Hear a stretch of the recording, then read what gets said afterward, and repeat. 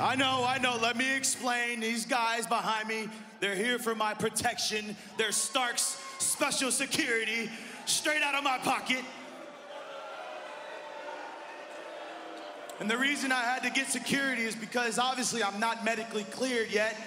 And I can't trust somebody like Brian Cage to not put his hands on an injured guy. Oh my God.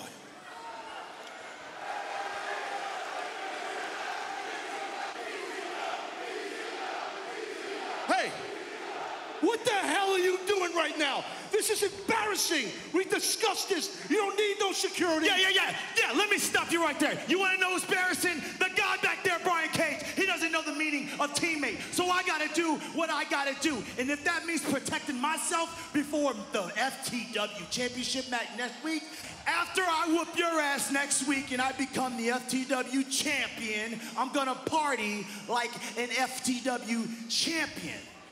Where I'm from, the W stands for wife. And hey, Brian, I'm talking about your wife.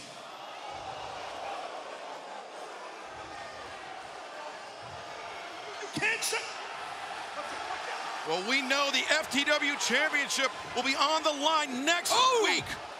Brian Cage is hurt enough. He's going to do something about it. Good Lord, the strength, the power of this man. He's going to want Ricky Starks in the worst way.